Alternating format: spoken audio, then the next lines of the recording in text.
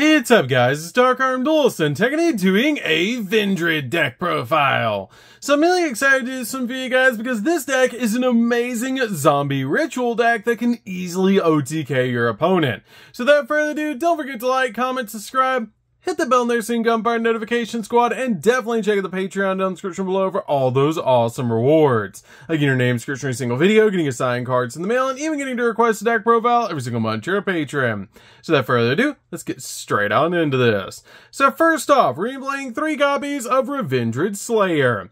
This card is definitely a 3-out in the deck, and one of our main boss monsters for the build. You can ritual summon this card with any Vendread ritual spell card, and once per battle, if this card battles an opponent's monster during damage calculation quick effect, you can banish a zombie monster in the graveyard, and this card gains 300 attack points, which is an awesome effect just to help you boost this card's attack points so you can go in for game.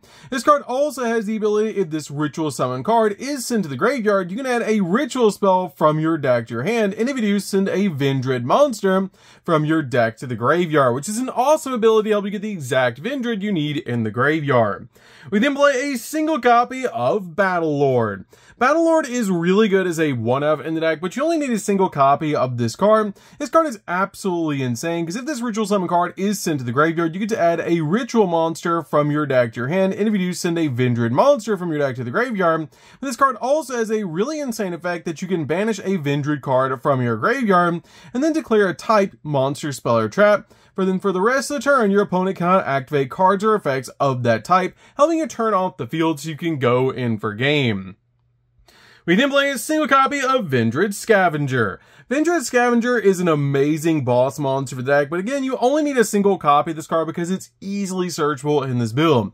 And this card is really cool because this card has the ability, during your main phase quick effect, you can tribute one other zombie monster, and this card gains attack equal to the tributed monster's original attack points until the end of the turn, just making this card absolutely massive so you can swing in for game. This card also has an insane ability if you control a copy of Vendread Slayer, and this card's in your graveyard, you can special summon this card but banish when it leaves the field, making it super easy to get you another boss monster on your side of the field so you can go in for game.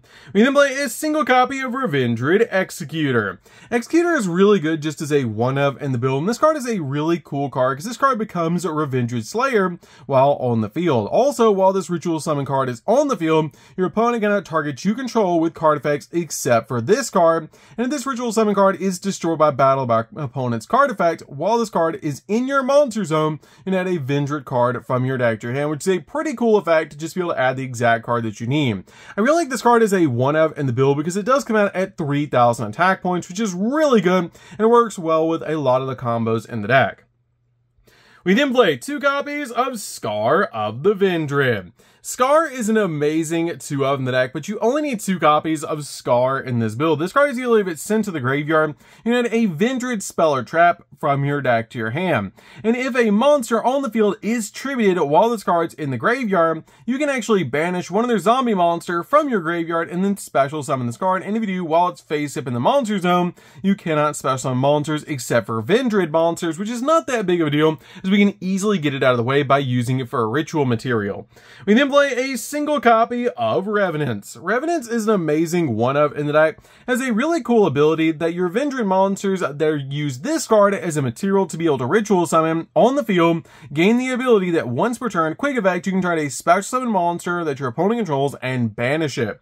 We then play a single copy of Hound Horde. Hound Horde is also really good as a 1-of in the deck. And if you use this card as a ritual material to be able to summon out one of your Vendread ritual monsters, they gain the effect that once per turn, quick effect, you can try to spell or trap your opponent controls and banish it. We then play a single copy of Striggs. Striggs is an amazing card in this deck, and I really like this card as a 1-of because this card has a really awesome ability that it gives your ritual monsters that use this card as a material a pretty cool ability that after damage calculation, if this card battles an opponent's monster, you can draw a card and then discard a card to help you get your ritual cards in the graveyard or your other zombie monsters that you might need, and I really like this card as a 1-of in the deck. We then play a single copy of Core. Core is really good in the deck, but you only need a single copy in the build. This card is a pretty cool ability. If this card's in the graveyard, you can banish one other zombie monster from the grave to special summon this card, but banish it when it leaves the field. And also this card gives your Vendread monsters a bonus effect if you use this card as a material, as your opponent cannot target this card with card effects, which is a really cool effect.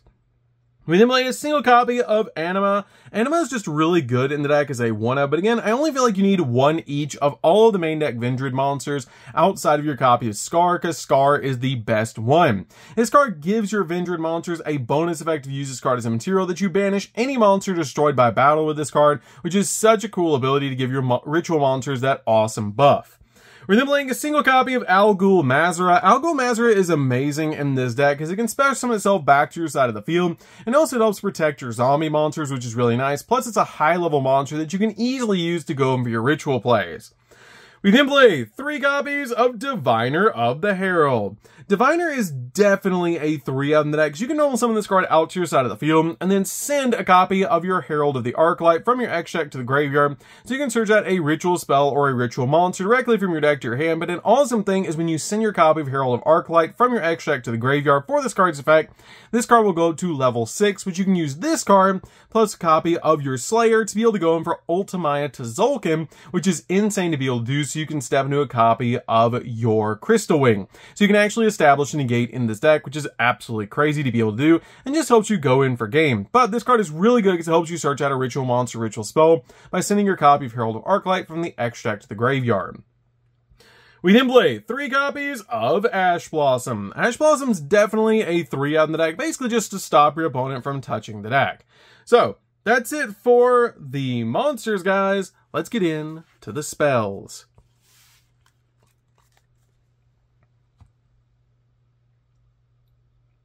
So for the spells, we're going to start with a single copy of Foolish Burial. Foolish Burial is really good in this deck as 1-up to help you get the exact monster you want in the graveyard. We then play a single copy of Vendread Knights. Vendread Knights is an awesome field spell that has the ability to you can discard a card to add a Vendread monster from your deck to your hand, which is an amazing ability to instantly grab the exact card that you need, and it also gives your Vendread monsters an extra bonus attack, because this card has the ability that when your Vendread monster destroys an opponent's monster by battle, you can banish a Vendread monster from your graveyard, and it can attack an opponent's monster again in a row, helping you go in for game. We then play a single copy of Charge. Charge is really cool in the deck as a 1-up, but this card has the ability to send a zombie monster from your hand or face up from the field to the graveyard to special summon a Vendread monster from your deck, helping you get the exact monster you want on your side of the field. We then play 2 copies of Ravenous Vendread. Ravenous is really good as a ritual spell in the deck, because this card lets you special summon a Vendread monster from your hand, deck, or graveyard in face down defense position, except a copy of Vendread Scavenger. Then you apply the following effect, that you get to ritual summon any one Vendread ritual monster from your hand or graveyard by attributing monsters that you control, including the monsters special summoned by this card's effect, whose total level equal or exceed the level of the ritual monster. Now, the card I usually summon off this card is Scar of the Vendread, because it is a level 6 that you can summon directly from your deck to your side of the field. Then it'll touch the graveyard and search out a Vendread rituals or Vendread spell or trap, which is a great effect to be able to do. But this card is just amazing in the deck, but I feel like 2 is really all you need, as it's so easy to get to. We then play 2 copies of Vendread Origin. Vendread Origin is really good as a 2-of in the build, because this card actually mentions Vendread Slayer by name on this card, which is really important for this deck with your copies of pre-preparation of rites, and it's just an amazing card overall to help you get the exact ritual monster you want on your side of the field. We then play 3 copies of Evolution. Evolution is such a powerful ritual spell, and definitely a 3-of in the build, because this card can be used to ritual summon any Vendread ritual monster from your hand or your graveyard. But you must also tribute monsters from your hand, field, and/or send a Vendread monster from your deck to the graveyard, whose total levels equal the levels of the ritual monster that you're trying to ritual summon, and the ritual summon monster is destroyed during the end phase of the next turn, which is the only downside of this card. But usually when you're summoning out your monster, you're just going in for the OTK, so this card is definitely a 3-up to help you summon out the exact monster you need. We then play 3 copies of Preparation of Rites. Preparation of Rites is just really good in just about every ritual deck. This card lets you add a level 7 or lower ritual monster from your deck to your hand. Then you can add a ritual spell from your graveyard to your hand, which is a great effect so we can keep going in for our ritual plays. We also play 3 copies of Pre-Preparation of Rites. Pre-Prep is amazing in this deck. This card lets you add a ritual spell from your deck to your hand, then add a ritual monster from your deck or graveyard to your hand, whose name is mentioned on the ritual spell card, which is an awesome effect to be able to use, especially your copy of your Origin and your Scavenger, which is just really good to be able to work with Ravenous, to be able to search out your copy of Scavenger and Slayer with your copy of Origin, which is absolutely amazing. So, that's it for the spells, guys. Let's get in to the traps.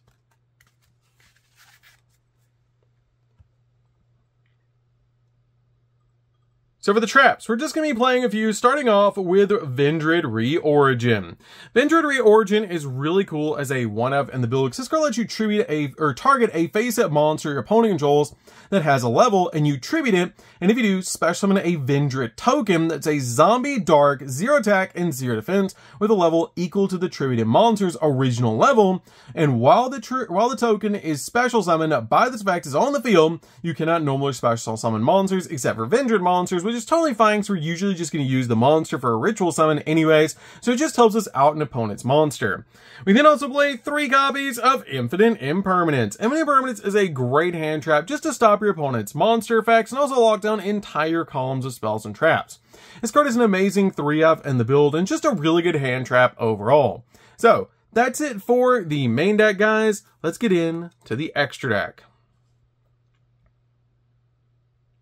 So for the extra deck, we're going to start off with a Savior. A Vendread Savior is definitely a 2-of in the build, and this card is so cool to be able to summon out to your side of the field, as this card's name becomes Revendread Slayer while on the field. This card also has the ability you can only use each of the following effects of this card once per turn, as you can target a Vendread card in your graveyard and add it to your hand, and during damage calculation, if this card battles an opponent's monster, quick effect, you can actually send a zombie monster from your deck to the graveyard, and that opponent's monster loses attack equal to the level of the monster sent to the grave times 200 until the end of the turn, which is an awesome effect to send one of your zombie monsters directly from your graveyard, like a copy of Al Ghul Mazrah, or one of your other ritual monsters that you want to bring back to your side of the field later. We then play a single copy of Access Code. Access Code is just really an awesome option to the deck that helps you OTK your opponent, as you can easily summon this card out to your side of the field, and it comes out absolutely massive and can pop multiple cards on the field. We play a single copy of Nightmare Unicorn to spin stuff, 1 copy of Dynamundo because it is a ritual deck, and this card is super easy to summon out to your side of the field, and it has a really cool ability that during your opponent's turn, quick effect, you can tribute this card, and then target a ritual monster in your graveyard, and either add it to your hand or special summon it, which is an awesome effect to bring back your ritual monsters to your side of the field. We then play a single copy of Vampire Sucker, because this card helps us draw a card. We then play a single copy of SP Little Knight to be able to spin cards off the field. And this card is insane to use as a double interruption. And it's just a really cool card overall to be able to summon out to your side of the field. But if you don't have this card, you can change that for like Nightmare Phoenix, since we are already playing Unicorn.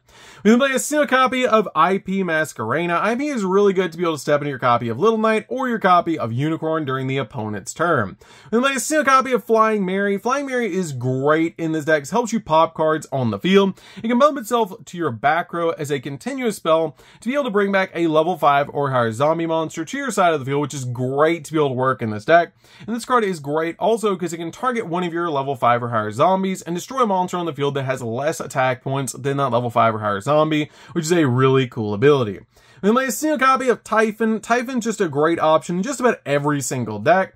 We play a single copy of Ultimaya Tzolk'in. Tzolk'in is very easy to summon in this deck because we play a lot of level 6s in this build. And your copy of your Herald of the Arclight, once you send your copy of Herald of Arclight to the graveyard off Diviner's effect, it will become a level 6 monster, making it super easy to step into your copy of Tzolk'in and then bring out a copy of Crystal Wing. We play a single copy of Chaos Angel. Chaos Angel is really easy to bring out to your side of the field as well. And if you use light monsters, your synchro monsters that you control are unaffected by monster effects activated by your opponent. If you use Dark, which you always will in this deck, monsters you control cannot be destroyed by battle, and you don't even have to use a tuner to make this card, and also spot removes card off the field when it's summoned. Then play a single copy of Crystal Wing. Crystal Wing's just really good in the deck overall to be able to use as a walking negate, especially with their copy of Ultimate Zolk and being able to bring it out to your side of the field. We then play a single copy of Omega just to get rid of cards out of our opponent's hand. And then finally play a single copy of Herald of the Arclight. Now I did consider actually playing 2 copies of this, but if you don't have SP Little Knight, you can change it out for another copy of Herald of the Arclight, just to give you another option. But in playtesting, I only use this card once per duel, so it's a really good option to be able to play in the deck for your copy of Diviner, so you can search out the exact card you need, make it a level 6, and step into your copy of Ultimate Zolkin so you can bring out Crystal Wing. So, that's it for this one, guys. I hope you did enjoy this deck. Vendread is such a fun deck to be able to play. If you guys have never played Vendread before, you should definitely give this deck a try because it's so fun to be able to play, and it's absolutely crazy how easy it is to be able to ritual summon out our boss monsters, and they look amazing. So, that's gonna be it for this one, guys. Don't forget to like, comment, subscribe, hit the bell in there so you can become part of the notification squad, and we'll see you guys in the next video. See you later, guys.